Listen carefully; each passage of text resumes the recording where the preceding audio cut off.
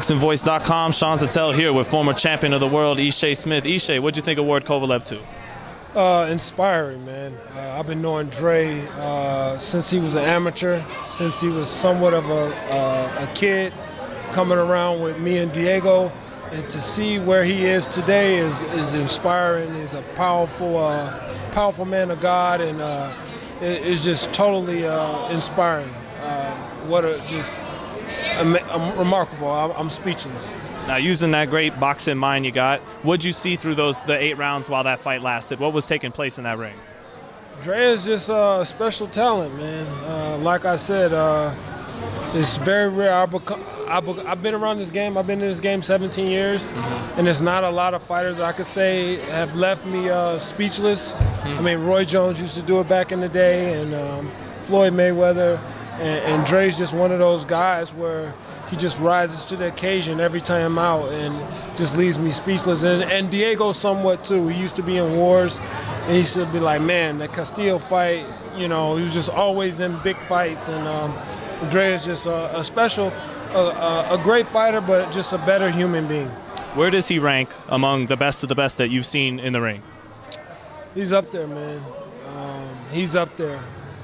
He's arguably going to go down probably as one of the best light heavyweights, super middleweights of all time, and he's up there. Like I said, it's just speechless. I think about being around Jay Prince and Tony back when Diego was alive and fighting on those undercards and seeing him around and not knowing really who he was, and then for him to go off and win the gold medal, and just speechless, man.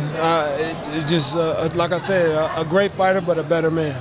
Now, for a guy who coming in at about a 50% KO ratio, how did he generate such great power on that right hand? How does that happen? He just believes. You know, he's a powerful man of faith, and he believes that when he gets in that ring, he's going to accomplish everything he can accomplish because of his faith.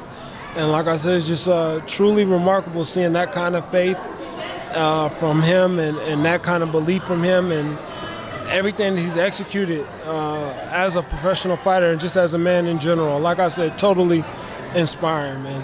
What do you make of main events, Team Kovalev protesting that punches were low? What do you think of that? Man, belt line is not considered low. Everybody knows that. The belt line's not low. The right hand wasn't a low blow, so it's boxing. It happens. You know, I've got hit with low blows. You know, I've hit people with low blows. It's happened. It's boxing, but everybody knows belt line isn't low. So he just he did a tremendous job. If it was reversed and it was Kovalev and Ward was on that end, they would be singing a different tune. So just give the man his credit. Give the man credit where credit is due. Why do you feel like people would be holding it against Ward more than they are Kovalev if it was the other way around? Because they would just be saying he's crying. You know, this is the same guy that has taken criticism for being scared of Triple G. And now we see why Triple G wanted no part of him. Now we see why Dre was saying, I wanted to make the fight. I wanted to do this. They didn't want to make it. Who are you going to believe now? I mean, he's a powerful man of faith, a man of God, and I respect him 100%. I've been knowing him for many years, and I'm proud of him. I'm proud to know him, and just like I said, speechless.